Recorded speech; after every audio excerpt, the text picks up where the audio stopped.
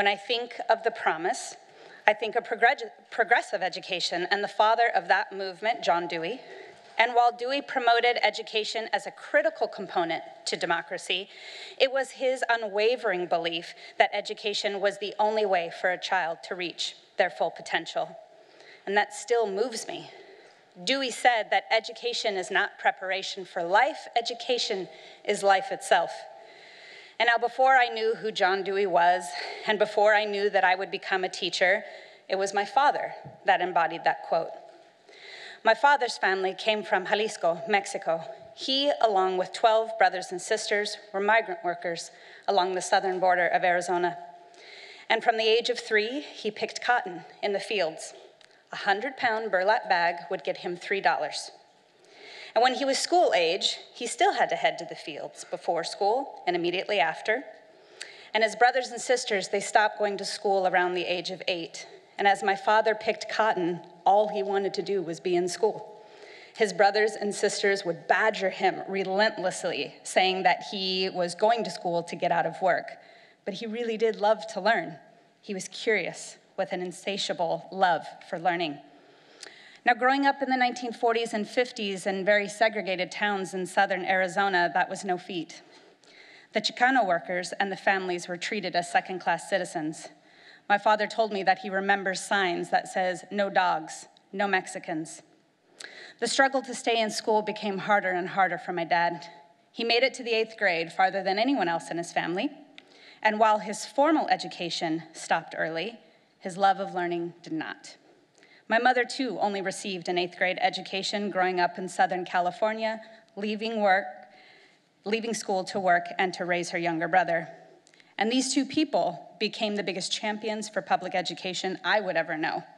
My father, in particular, allowed 0 excuses for not making school my top priority. His promise to me was to give me the opportunities that he never had, and to squander those opportunities was unthinkable. My father never minced words about how to uptake his promise. Hard work was non-negotiable, service a necessity, and ganas, the Spanish word for something stronger than desire. And for whatever I wanted, I'd have to work. Now, my parents owned a landscaping business most of my childhood. I worked every day after school. I was running the register by the time I was 8, driving the tractor by the time I was 10, and putting in sprinkler systems by the time I was 12. And on our hardest days outside, planting hundreds of bare root trees, which I hated, or digging trenches for a sprinkler line, my father would playfully nudge me, and he'd be like, "Mija, how important is your education?" And I would give him that irritated preteen look, "Oh, Dad." And he would smile, and he'd say, "Most important." My parents' sacrifice for me was evident throughout my childhood. They knew that my education was my ticket, my chance, my opportunity to live the life I wanted on my own terms. Now, there is honor in a life of physical labor, but my father wanted it to be my choice, not a default because I didn't have an education. So education was gospel in my house growing up. And as I grew older and was encouraged to take more difficult classes in high school, and I started looking into colleges, my father, again, helped me uptake his promise. We had really honest conversations. "You'll have to work harder than many of your peers, mija. You're Chicana, and we're poor. We don't have the money to put you through school. Your mother and I don't know how college works exactly, but we've given you the skills you need to figure it out." And so he'd ask me, "How bad do you want it?" So it was never a question if I would go to college. Every struggle I had in university, really hard struggles, difficult classes, and working 2 jobs through my undergrad, an infant on my hip much earlier than I had planned, my father would continue to ask me, "Mija, how bad do you want it?" And while I thought I would be a lobbyist, advocating for the underdog, life led me to be a public educator. And my commitment to the promise of public education became as uncompromising as my parents. That notion of hard work, service, y ganas, became a mantra in my classroom, with my students, in my union work, and with my own children. I find myself echoing my father in my classroom, not allowing any of us to make excuses for our responsibility to our education.